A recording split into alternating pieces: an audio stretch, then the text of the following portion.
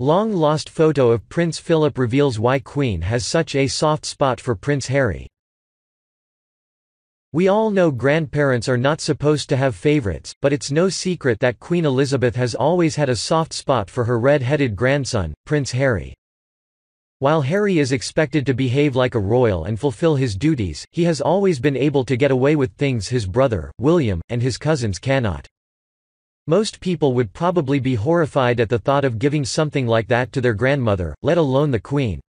But reports say Queen Elizabeth loved her present and got a good laugh out of it. We have always wondered what it was about Harry that captured such a special place in the Queen's heart. Was it his cheeky grin? His mischievous spirit? Something else?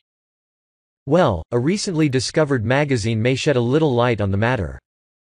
Royal photographer Chris Jackson was in France when he discovered a long-forgotten issue of Paris Match with a shockingly familiar face on it. Spotted this handsome chap on the front of an ancient copy of Paris Match in deepest, darkest France, he wrote, "Who do you think it is?" At first glance, the smiling young gentleman with the ginger beard and twinkle in his eye seems to be Prince Harry, but, of course, the publishing date on the magazine shows this cannot be. So who is this mystery man?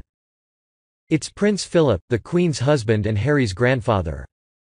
Jackson shared a photo of the uncanny likeness on his Instagram page, and people could not get over how much the handsome young prince looks like his grandfather.